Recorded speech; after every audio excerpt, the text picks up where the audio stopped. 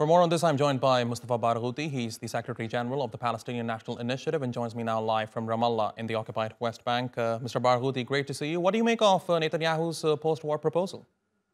It's a malicious plan, but very clear one, and it reflects the actual intention not only of Netanyahu, but the whole Zionist movement and the whole Israeli establishment.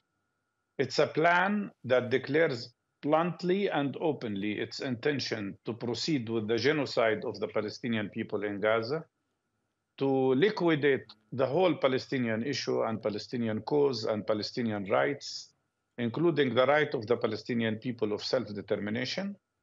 It also tries to consolidate the occupation and the system of apartheid in the Palestinian occupied territories, whether West Bank, Jerusalem, or Gaza. But it is a plan for annexation of the occupied territories. And add to that, Netanyahu is trying to eliminate the right of the Palestinian people to represent themselves, the right of the Palestinian people to present their case or talk on behalf of themselves. And he's trying to kill all United Nations organizations working in the occupied territories because this is part of his plan of weakening Palestinians to push them towards ethnic cleansing.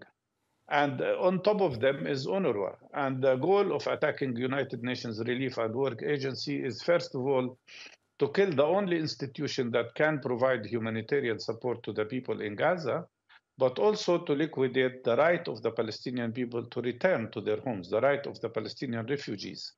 UNRWA is very much linked to the UN General Assembly Resolution 194 that spoke about the right of all refugees to come back home. He wants to liquidate that. But in addition, he's trying to drag some Arab sides, some Arab countries, into the ploy of liquidating the Palestinian cause by offering them a role in liquidating what he calls the Palestinian ideology and so on and so forth.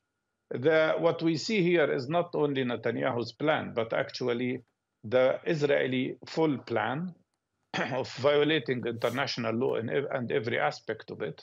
And the proof to that is the most recent vote in the Israeli Knesset, where 90% of the Jewish Israeli members of the Knesset, 99 of them, have voted against any idea of a Palestinian state or self-determination.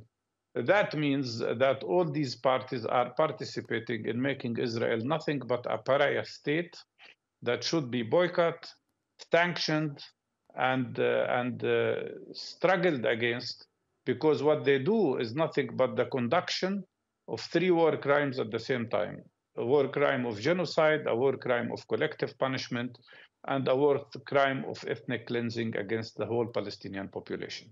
Mr. Barghouti, let's talk about international politics. Which countries do you believe are likely to agree with this post-war plan?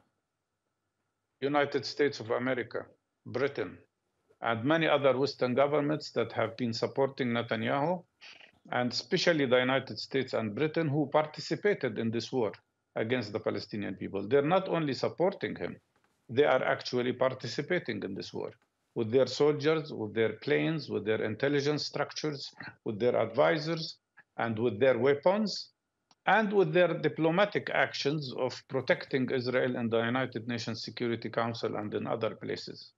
It is so unfortunate, so unacceptable, but the United States is playing here a very dangerous game that will affect the whole world, because it is sending one message: there is no more international law. I mean, if any other country has dared to declare what Netanyahu has declared now, the whole world would be talking about sanctions on this government, on this state that is a pariah state. But no, the United States, instead of doing that, it is supporting this plan and supporting Netanyahu and supporting these grave violations of international law. Mr. Mustafa Barghouti, it's always a pleasure talking to you, sir. Thank you very much for talking to us here on TRT World. Thank you.